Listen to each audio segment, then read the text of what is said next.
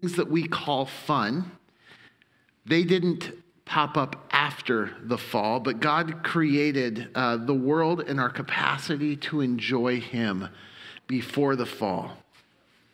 God created fun with a purpose, and we still, as Christians, have the opportunity to enjoy fun consistent with that purpose.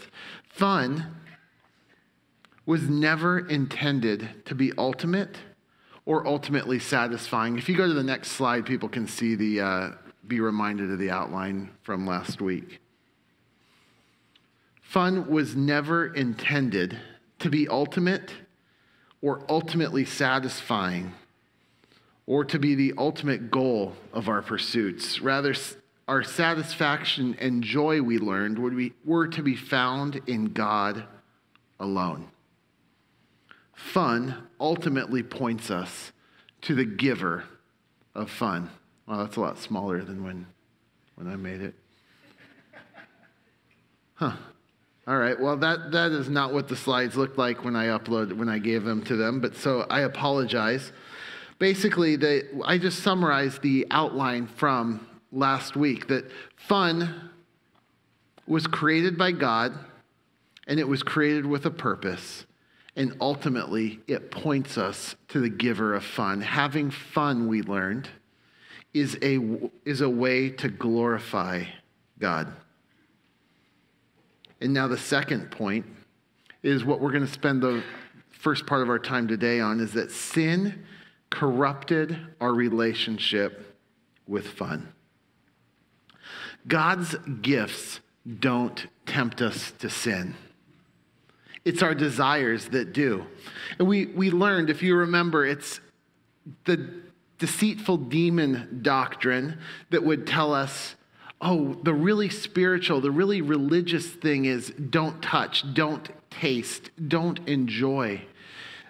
The teaching of aesthetics, that places the evil, the object, the thing that we want to avoid on the gifts themselves, whether it's food that our flesh might tempt us to sin with, or sex and marriage that our flesh might tempt us to sin with. Those things are not where sin lies.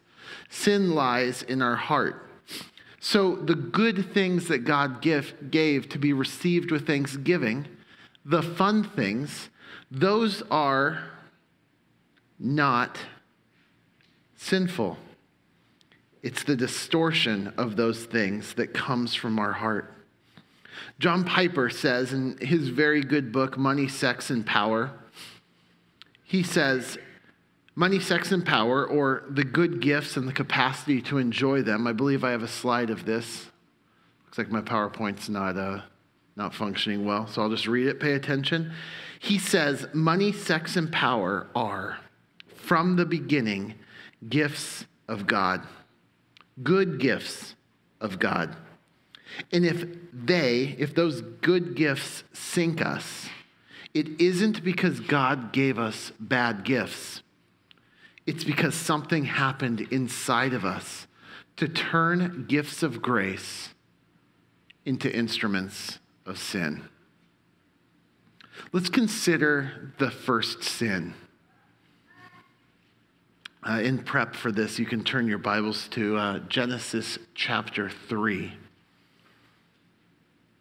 Let's consider the first sin and how that's exactly what happened. It wasn't God's gifts. It wasn't that God gave bad gifts, but something happened to turn gifts of grace into instruments of sin. So the setting of Genesis chapter 3 is that God had created the world. And he created everything in it, and he declared that all of it was good. God created the world for his glory. He created Adam and Eve in his image. He put them in the garden. He set them over all the good things that he had created. And God put in Adam and Eve the capacity to enjoy all the good things the world has to offer. He put in them the capacity to have fun. Remember our definition of fun. I think we see part of it on the PowerPoint. I apologize. Our definition of fun from last time was the enjoyment of or taking pleasure in the sensations, experiences, sensations, people, or things in this life. Fun, if you think about this, this is what we call fun. It's the enjoyment of or taking pleasure in experiences, sensations, people, or things in this life. Just 6 days before God made man, but 6 days before the end of creation, none of the things in this world existed. Now, there were people created in God's image who could take pleasure in experiences.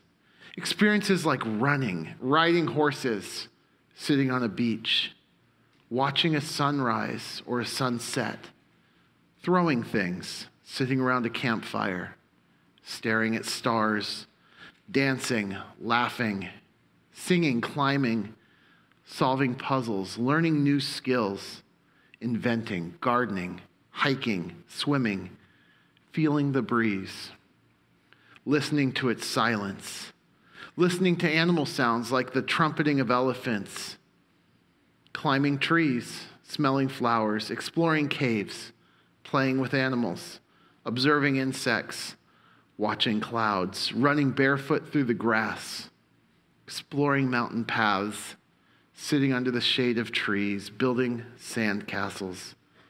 You could go on and on and on.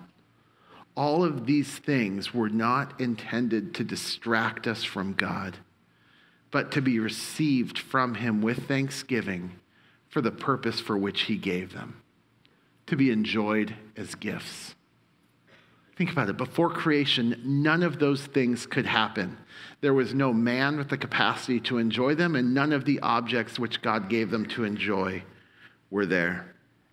Let's think of the sensations that God created. God didn't have to make us with the ability to feel these things. Sensation, warmth, so we could feel the sun. Coolness, so we could feel the breeze. Taste, so we could enjoy food, like the sweetness of fruit, the saltiness of salt, the spiciness of peppers, coffee, curry, coconut, caramel, chilies, cherries, and chocolate. Think of smell. To enjoy the aroma of flowers, the scent of a freshly cooked meal, or the smell of someone you love. Sounds, so we can enjoy running water, another's voice, the roar of a lion, the laughing of a hyena, or the flitting of a hummingbird, a simple melody or a complex symphony. God put this in man, the capacity to enjoy. Feelings, feeling the softness of fur or the roughness of sand, the sliminess of a frog or the smooth texture of a spouse's lips. Sight, so we could know what beauty is. To enjoy the colors of a sunset or the fruit on a tree. Flowers, animals, sea. Think of what your life would be like, the enjoyments that would be missing if God didn't give you sight and put in us the sensation of pleasure at seeing a beautiful thing. Consider the sensations that we enjoy that are a little less tangible, but God put in us that we get from the experiences we enjoy. Joy, peace, love, gratitude, wonder, amazement, awe, contentment, excitement, inspiration, empathy, curiosity, trust, elation, anticipation, wonderment, exhilaration, tiredness, and rest. These are not bad things. These are good things, good gifts from God that have been corrupted by sin this side of the fall. All of these things and the ability to enjoy them are the setting before Genesis 3. He didn't just give experiences and sensations. He gave Adam to Eve and Eve to Adam. He gave us people. And he intended that we make more people and enjoy this creation together, to have fun together, to laugh together, walk hand in hand, enjoy long conversations, sit together in silence, share meals together, learn together, play games together, sing together, joke together, give gifts to one another, tell a good story, listen to a good story, make music, explore together, teach, learn together, build, create together, rest together, pray together, worship God together. Make, like I said, a husband and wife to enjoy life together, to get to know each other, care for one another, laugh together, giggle together, bask in marital bliss, enjoy a loving kiss, or a sweet embrace. All of these, and the things, the experience, the people given by God to the made in his image creatures whom he gave the capacity to enjoy these gifts. All of these are gifts from God in the setting before Genesis 3. In his loving wisdom, God put some limitations on enjoyment. God created all these things, and he knows and has the right to establish the best way for them to be enjoyed. And he declared some ways in which they shouldn't be enjoyed. Setting of Genesis 3. Enjoy your own wife with whom God made you to be one flesh. At this point, there was only one couple, but we still have limitations on our marital joy. Don't enjoy others like you enjoy your spouse. He made his creation not to be worshiped and loved above himself, but he declared, and it was the way in which man related to God, he said, worship and love God the Creator and not the created things. Even before the fall, these created things, they weren't to be kept for themselves. God said, be fruitful and multiply. Don't be selfish, but imitate God's self-giving love by making more people with whom you can love by loving others as you love yourself. And then God gave the explicit command, you can eat from the fruit of all the trees in the garden, except for one. In the middle of the garden, there's the tree of the knowledge of good and evil. God gave really good gifts, tons of things to enjoy, and the capacity to enjoy them. And he put some limitations on those gifts, not to withhold joy or fun or enjoyment, but actually to maximize them and use them for their intended purpose, to point to him as the giver of the gift, and that those who receive them should trust in God, and that those limitations were good and right. And now we read in Genesis 3:1, read with me.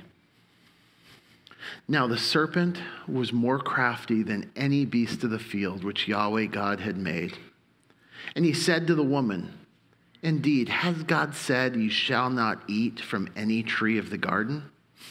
And the woman said to the serpent, from the fruit of the trees of the garden we may eat, but from the fruit of the tree which is in the midst of the garden, God said, you shall not eat from it. You shall not touch it, lest you die. And the serpent said to the woman, you will not die, for God knows that in the day you eat of it, your eyes will be opened, and you will be like God, knowing good and evil. A lie, a temptation, the belief that God is holding back, that there's actual greater joy not being content in what God has given you, but maybe going outside of what God has given you and pursue things that God has held back. You see, the problem wasn't in the gift. The problem wasn't even in the existence of a potential pleasure not to be received.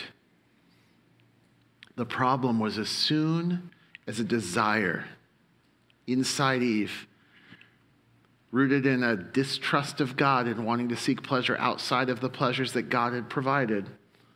As soon as that pleasure, that desire took hold, it gave birth to sin. Sin led to death. There was a belief that God's provision was not sufficient,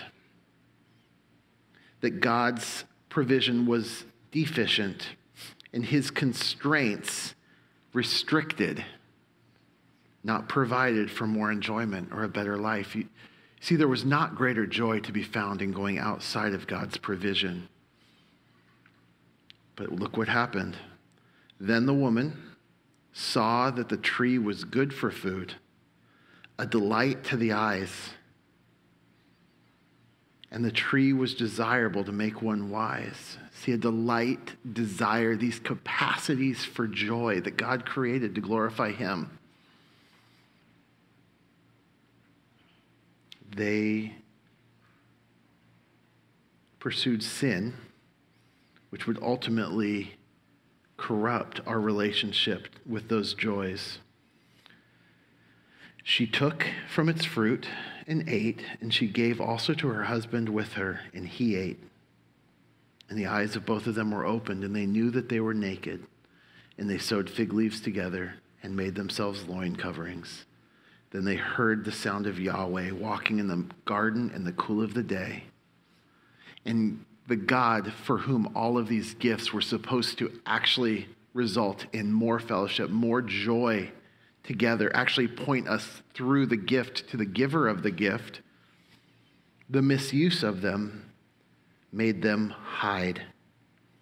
The man and his wife hid themselves from the presence of Yahweh God in the midst of the trees of the garden.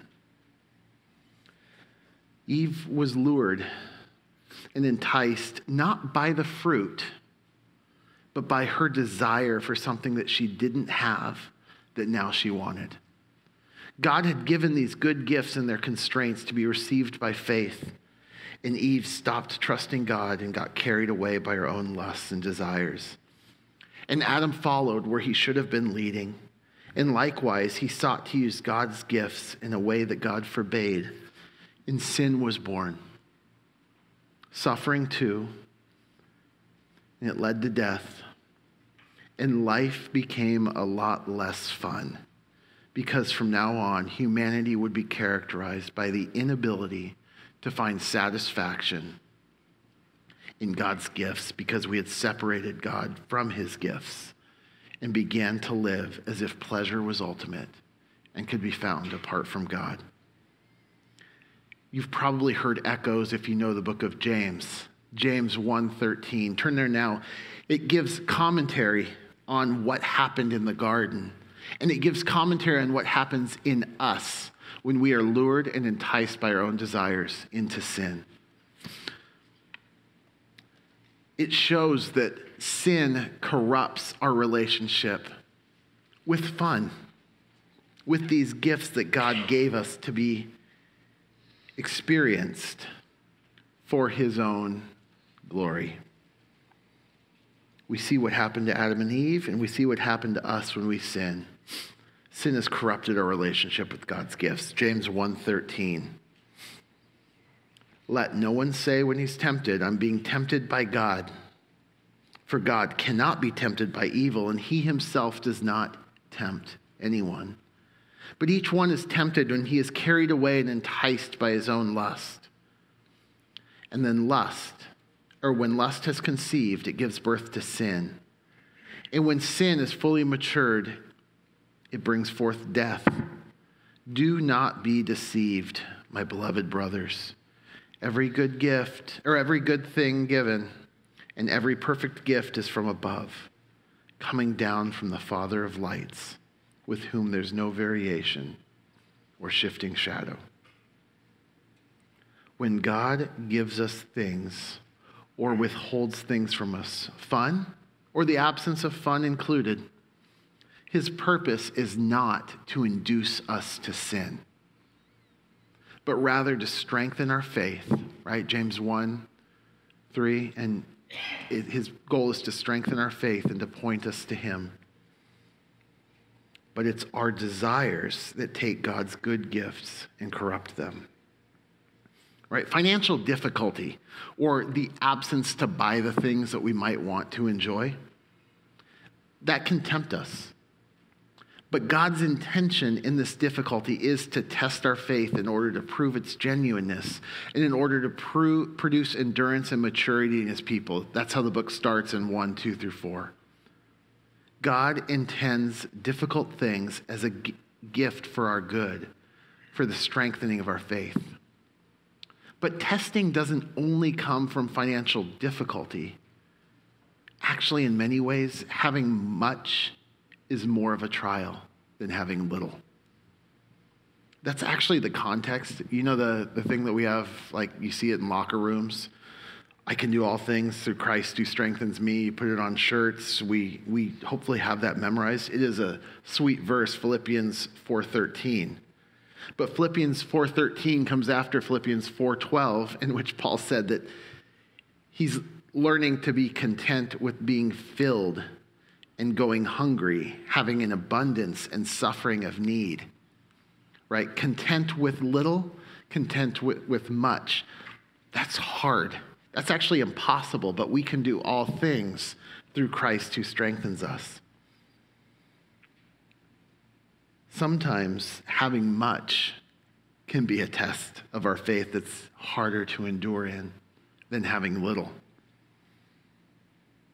And like Jeremiah Burroughs in the book of the month for last month that I commended to you, Contentment, Prosperity, and God's Glory, he says, if you can deliver yourselves from the deceits of prosperity, it will not be very difficult to resist the temptations of adversity. So if you're given money so that you can buy fun things to enjoy, recognize that money is a gift from God. And the fun things that it provides, likewise, a gift from God. That's what James 1:17 says. In 1 Timothy 6:17, we spent time on last week, we'll go to again later today. It declares that one of the purposes of God's good gifts to the rich, or really anybody to whom he provides those things, is to supply us with good things. For what purpose? Do you remember what it said? It said for us to enjoy. So let no one say when he's tempted, I'm being tempted by God. God's purpose in the trial is not to tempt you to evil or destroy your faith, whether he withholds the things you want or he provides them. And God's gift of Eve to Adam was as a helper. But Adam in Genesis 3:12, did exactly what we are tempted to do. Rather than take responsibility for his own sin, what did he do? He said, God, the woman who you gave to be with me, she gave to me from the tree and I ate. She turned around, she blamed the good gift that God gave him as actually causing what came from Adam's own heart. We're tempted to do the same. Fun, and the things with which we have fun, they can be used by your corrupted heart this side of the fall to pull you away from God. And indeed, for those who have not been saved, that is the entirety of their relationship with the gifts that God gave them to point them to him. They don't know God, so they cannot relate to those gifts rightly. So instead of blaming God or thinking that the problem lies in the things that your heart tempts you, declare to yourself, these gifts that you gave me, God, they didn't make me sin. My heart, its desires made me sin. These gifts that you gave me for your glory, I've twisted them. I've corrupted my relationship with them by following sin. God did not tempt you. Indeed, every good gift, every perfect gift is from above, coming from our Father, and we ought to relate to those things that way. Our pleasures were never meant to be ultimate.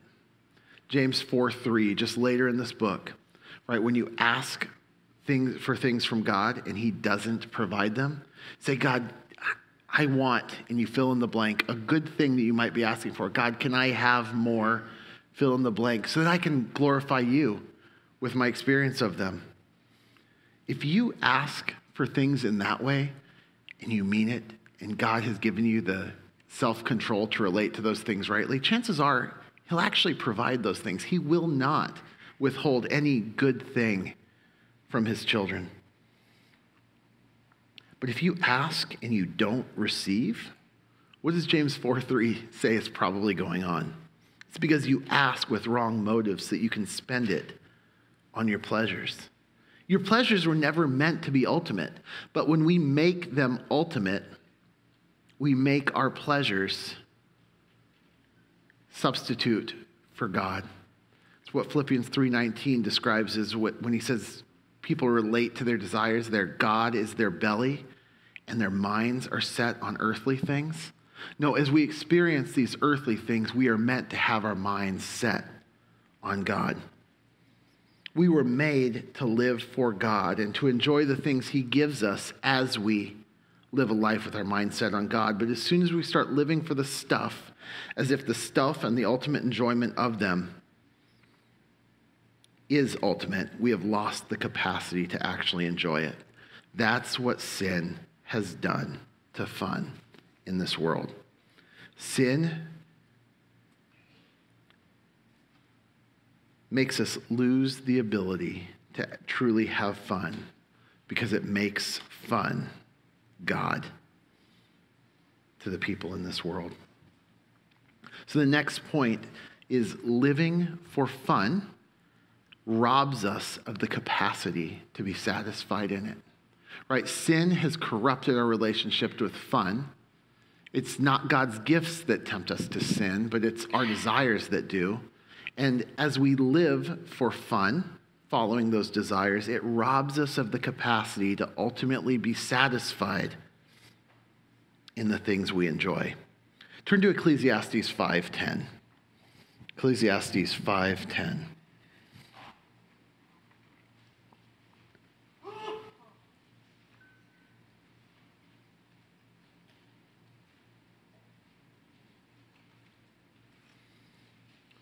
The world lives for under the sun pleasures.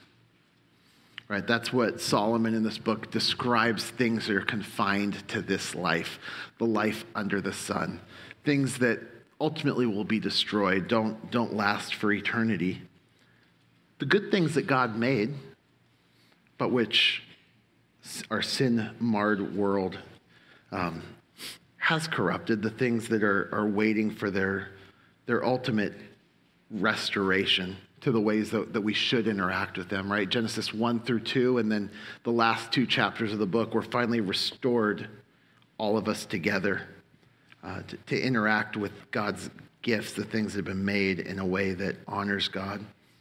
But in the middle here, this under the sun existence, the world and those who are not reconciled to God, they live for these things, and they love these things.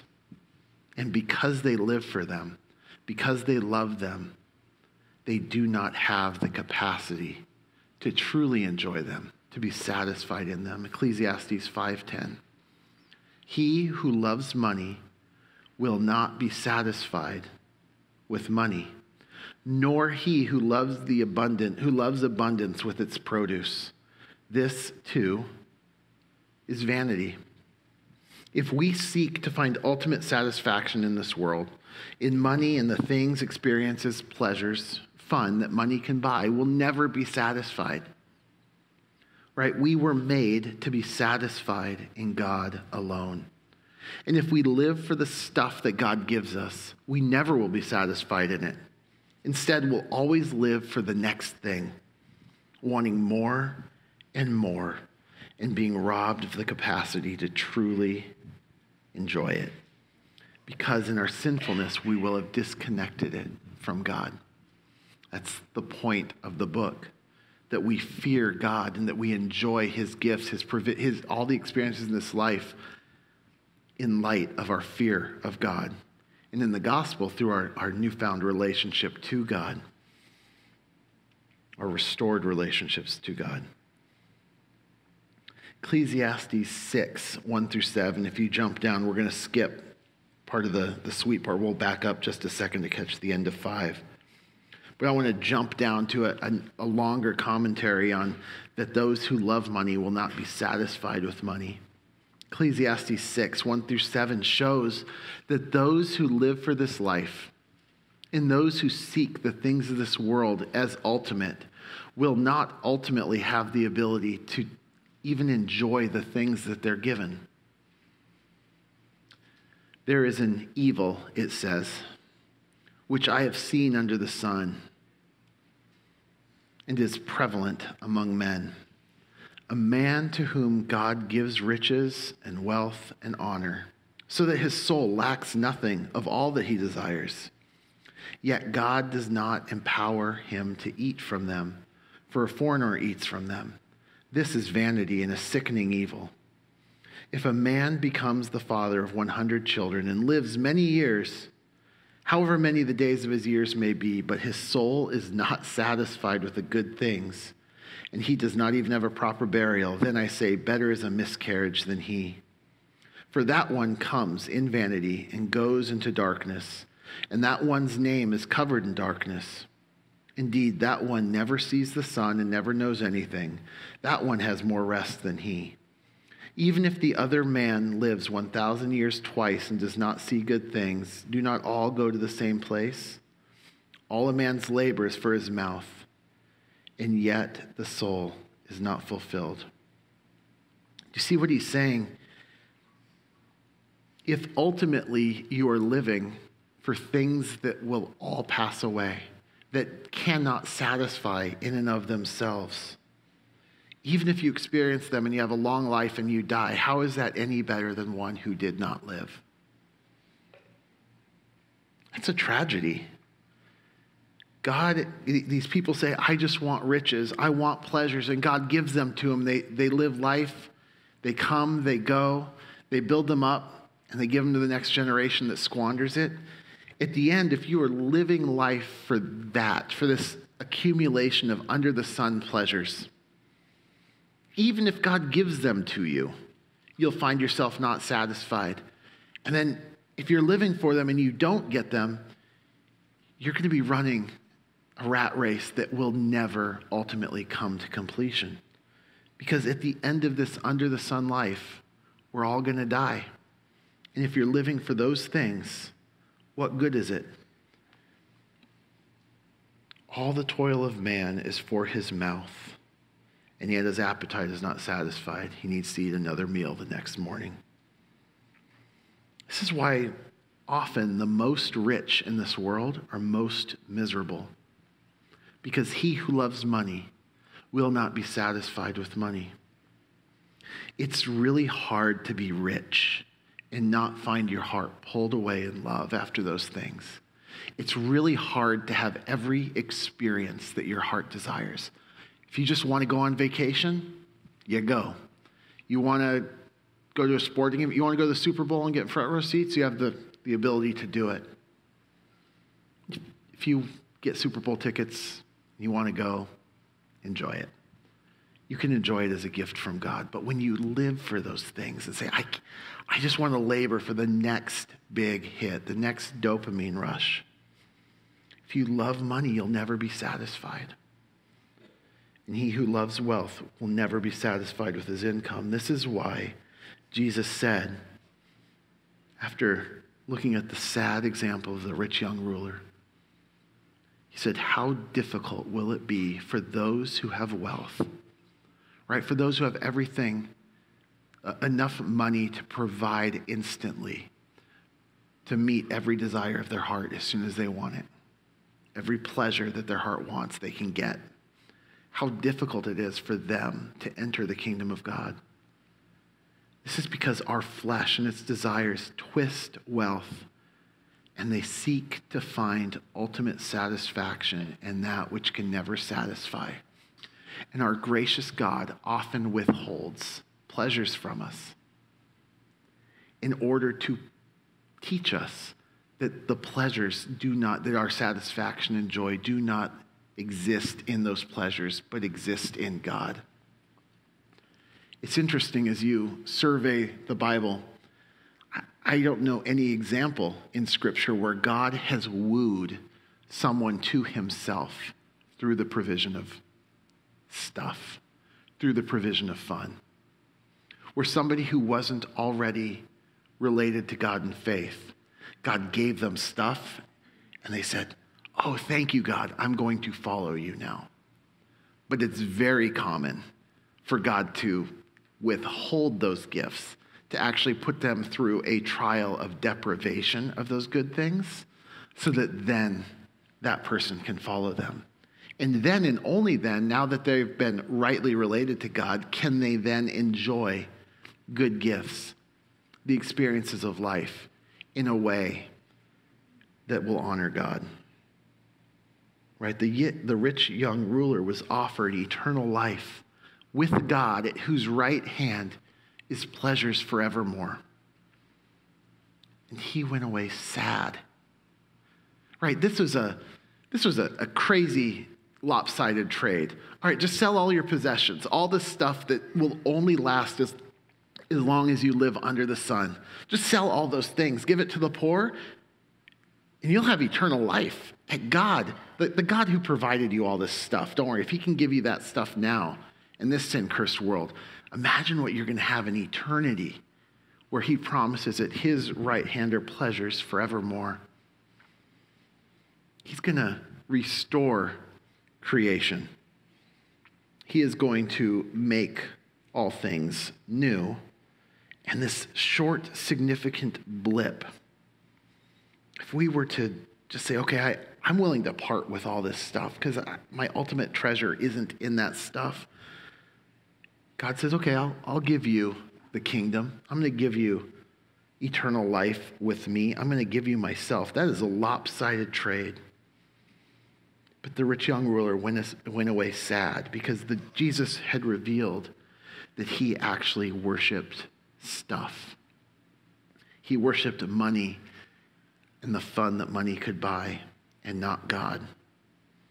And how tragic is that? His appetite would never be satisfied. If you love money, if you love wealth, you'll never be satisfied in your money, in your wealth.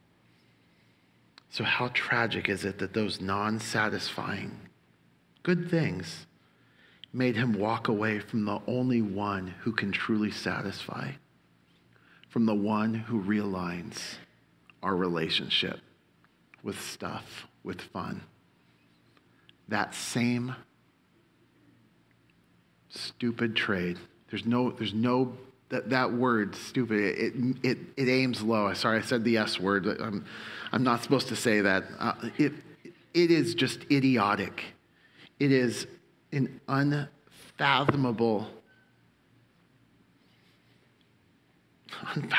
trade to say, God, I am going to give up where I know true satisfaction and joy can be found, and that you will actually use even the good gifts in life to point to you, and that I'll find joy in those things now. To say, no, I'm going to go after pleasures and joy my own way. I'm going to cheat on a test. I'm going to steal. I'm going to lie. I'm going to hold on to these things and worship them. I'm going to make my belly my God instead of you.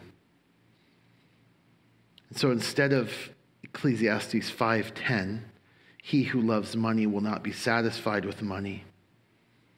If you look at the gift that God gives to some, and we know that this gift only comes to those truly who fear God. You can have later in Ecclesiastes 5, verse 18. For some, namely those who fear God, God gives the ability to enjoy even this life if you don't live for it as ultimate. Here's what I've seen to be good, which is beautiful: to eat, to drink, to see good in all one's labor for which he labors under the sun during the few days of his life which God has given him, for this is his portion. Furthermore, as for every man to whom God has given riches and wealth, he has also empowered him to eat from them and to take up his portion and be glad in his labor. This is a gift from God. See, even people who aren't rightly related, they get glimpses of this gift that's supposed to point you past these things to God. They still enjoy it, but they're not satisfied in it. They go for the next hit. As we enjoy it, you won't remember much the days of his life because God allows him to occupy himself with gladness, with the gladness of his heart. That gladness is supposed to point us to an eternal gladness. Those experiences of joy are supposed to push us past the experiences in the gifts, in the fun, to the one who provided those things. Similarly, in 1 Timothy 6, the Bible hammers this over and over again. We're not going to cover everything, but this is the final important one in this point. 1 Timothy 6. We're warned many times in the New Testament against the vain love of money. And I take love of money as a shorthand for the love of the fun that money can buy. Turn to 1 Timothy 6:9. Warning about the rich and the temptation to fall or to put our ultimate hope in the riches and the fun that it can buy. Timothy writes, he's not even saying to the rich. You don't have to be rich to fall into this temptation. You might just want to be rich, and you can fall into this temptation. 1 Timothy 6, verse 9, he says, But those who want to get rich, they fall into temptation and a snare, right? It's not the riches that are the temptation or the snare, but it's the want to. It's the desires in the heart. And many foolish and harmful desires which plunge men into ruin and destruction. For the love of money is a root of all sorts of evil, and some, by aspiring to it, have wandered away from the faith and pierced themselves with many grief. So the solution is not to avoid the stuff, not to avoid the money and the stuff that money can buy. That's, if you just go back a page to 1 Timothy 4, 1 through 4, remember that's what the ascetics teach. It's something that has the look of godliness but isn't true godliness. The don't eat, don't taste, don't touch, don't get married kind of doctrine. Right? The problem isn't the things. It's the misplaced love of the things that pushes out love for God. Instead, godliness with contentment in what you have and contentment with what you don't have. That's the solution. Godliness with contentment, right? Sin separates God from the desires. Sin separates contentment from the desires. It says, I want pleasure apart from God, and I want pleasure that God hasn't given. So what's the solution? Godliness with contentment is the solution so that you receive the gifts rightly. So immediately preceding that warning that we just read in 6, 9 through 10, just look back up a couple verses to 6 through 8. Godliness actually is a means of great gain. You might think, if I love the stuff and I pursue the stuff, I'm going to gain. And no, that's a way to lose your soul, lose everything. Godliness with contentment is great gain. For we have brought nothing into the world, so we can take nothing out of it either. And if we have food and covering, with these we shall be content. Isn't it crazy that those who only have food and a house over their head but are rightly related to God will actually find more joy in that food and the simple house? They will find more fun in just the simple provisions that God's given than the richest of the rich that live for this world and live for that stuff as if it's ultimate. Right? Solomon tried that. That's what the book of Ecclesiastes is. He's like, I had everything. And he lived for everything as if he could find joy in this under the sun life. He rejected God. And I think Ecclesiastes is his confession of repentance. at the end of his life, putting those things. We're ultimately claiming, confessing that joy is not to be found in those things.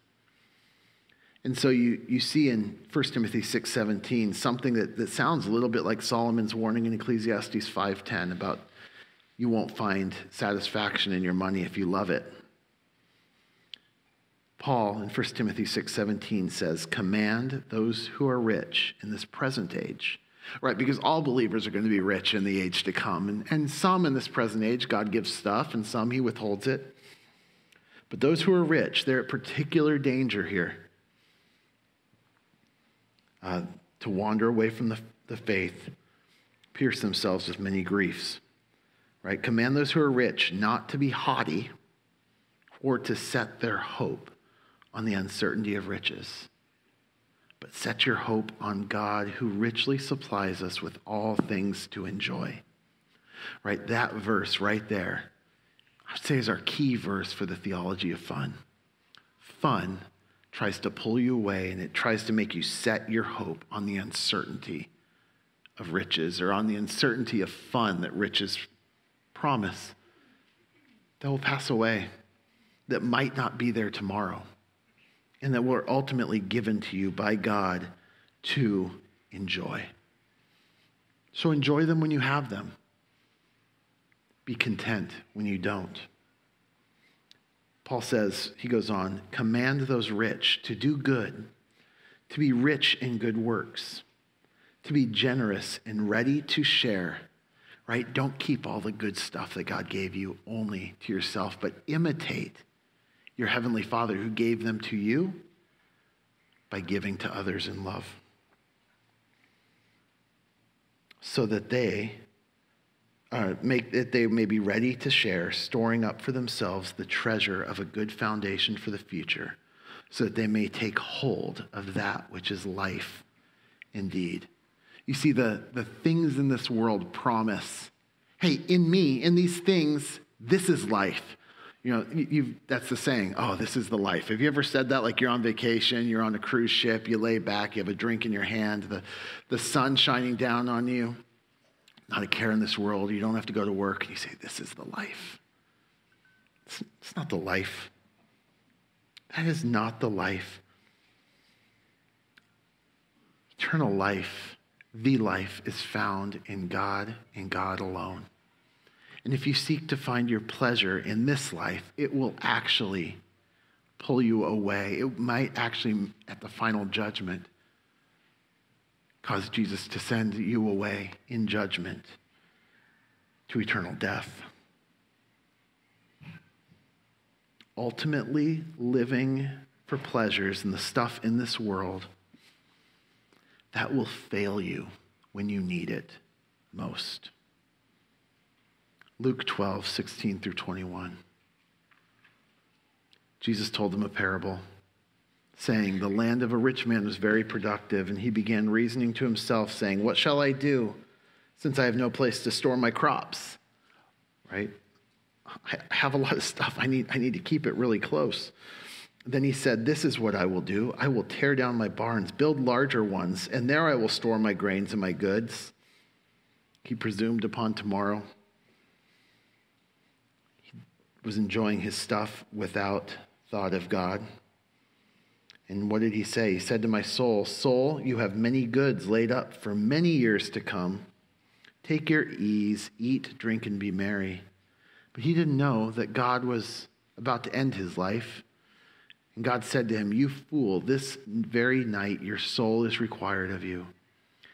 And now who will own what you prepared? He was in that vain cycle of life that Ecclesiastes talks about. You're going to get rich, and the ones who didn't work for it are going to get it. That's vanity. It's a bummer. It's the way that this world is. And this fool was living as if these things in life were a thing worth living for. And he says, so is the one, a fool, who stores up treasure for himself and is not rich towards God. You see, sin exchanges the glory of the Creator and ultimate satisfaction in the Creator with the created. That's the foundational definition of sin. The most foundational meaning of sin is to exchange the glory of the immortal God for substitutes, to value something as more valuable, more worthwhile than God himself. We're going to end in Romans chapter 1. You see that since the creation of the world, Romans 1:20, God's invisible attributes, his eternal power, his divine nature have been seen. When you look at the Grand Canyon, you ought not say, oh, that canyon is great, but you say, God is great. When you look up at the stars in this universe that God holds in the span of his hand, you shouldn't say, oh man, this universe is huge. It is, but he gives testimony to the God who is huger. You don't look at the nuclear power that fusion that powers the sun and glory in the atom. You glory in the God who made the atom and all that power within it that creates the sun and its light and the heat that lets us enjoy this world. And this world is without excuse because every single person can see God did that. But verse 22, professing to be wise, all of humanity became fools. And we exchanged the glory of the incorruptible God for an image in the likeness of corruptible man, and of birds and four-footed animals and crawling creatures. We worshiped the things that God made and wanted the things that God made and put glory in the things that God made instead of the one whose glory those things were supposed to point us to. And what did God do? He judged us. He didn't merely judge us for doing that, but actually as we do that more and more and more, we see that that is God's judgment poured out on humanity. Verse 24, God gave them over in the lusts of their flesh to impurities so that their bodies would be dishonored. Right? They're like, God, I don't want to honor you. This is what humanity says. God, I don't want to honor you. And God says, fine, I'm going to let you get what you ask for. And you see humanity more and more and more and more disconnecting from the ways that God said true pleasures to be found. God created man and woman, put them together and say, there's actually great joy, great fun to be had when one woman is married to one man, committed in selfless, self-giving love for life. And as the world who doesn't honor God walks in that pattern, they tend to experience more of the, not ultimately, but more of the image of the joy that God put there, of the fun that God put there. God says, no, all right, if you're going to reject me, I'm going to let you get what you want. And God gave them over to impurity. He gave them over, verse 26, to their dishonorable passions. And because they didn't acknowledge God, verse 28, he gave them over to do things that aren't proper. And if you look at that list in 29, 30, 31, 32, all of those things, whether it's unrighteousness, wickedness, greed, evil, murder, envy, strife, deceit, malice, gossip, slanders, haters of God, violent, arrogant, boastful, inventors of evil, disobedient to parents, all these things, what are they ultimately doing? It's somebody saying, I want more for myself. I want more fun. I want more pleasures. I want more experience. And I refuse to find those things in God. That's exactly what happened in the garden. That's where that path started. Sin is an exchanging of satisfaction and joy in the Creator with the never-to-be-fulfilled pursuit of satisfaction and joy in creation. It's exchanging God for the stuff that he made. The ultimate stupidity. That we would know something of God through what he made and then reject him and trade him away. The God-rejecting exchange is at the heart of all of our misuses of fun. Even as a Christian, when we misuse fun, we're walking back in the way that we used to be. when we're willing to sin to get more fun. The problem isn't in the fun. It's not in the gift or the thing that we're pursuing. It's that we're actually pursuing it apart from God as if it's ultimate, thinking that if I step outside of the limitations that God put on it or pursue fun that God hasn't provided for me, I'm going to have more fun. And the result is less. The result is no satisfaction. And the ultimate effect of that kind of pursuit is death. God's will for us is so much better. And through the gospel, he sets us free from our slavery to those lusts and passions. And for the first time when we're saved, we can love God. We can know God. And the result is that we no longer live lives in the passion of lusts and desires like those who don't know God. I have in mind Ephesians 2:1-3.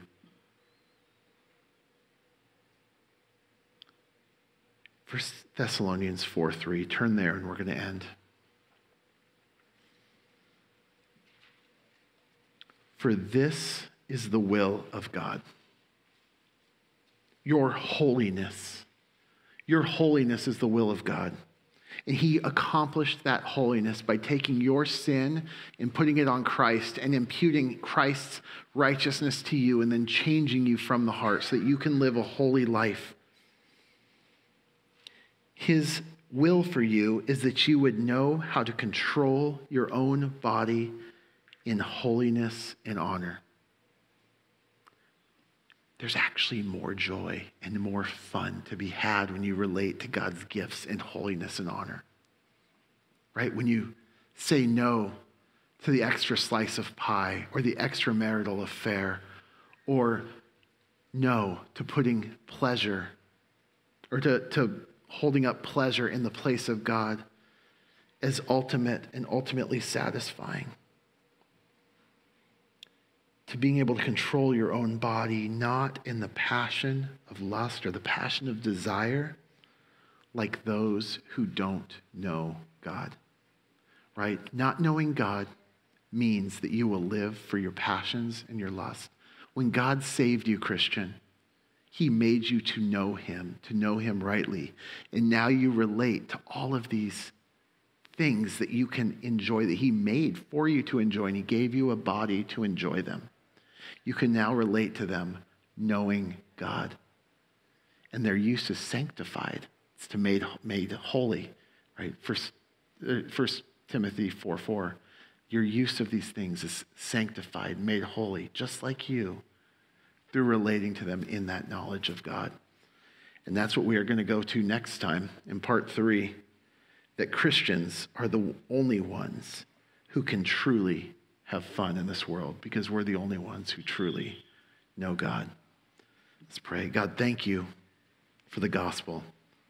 Thank you for not leaving us in our rebellion to you, living for this world as if it's ultimate, only to have it all taken away at the end. And then we're face to face with you as judge. And then we're cast away into hell where there is no more enjoyment. No more stuff, no more pleasure, zero fun, and there is only wrath.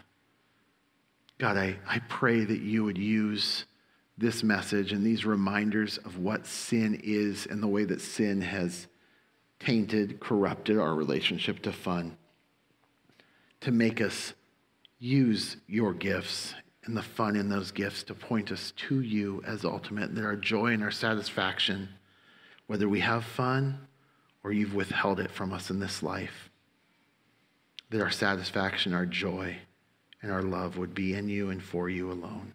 In Jesus' name, amen.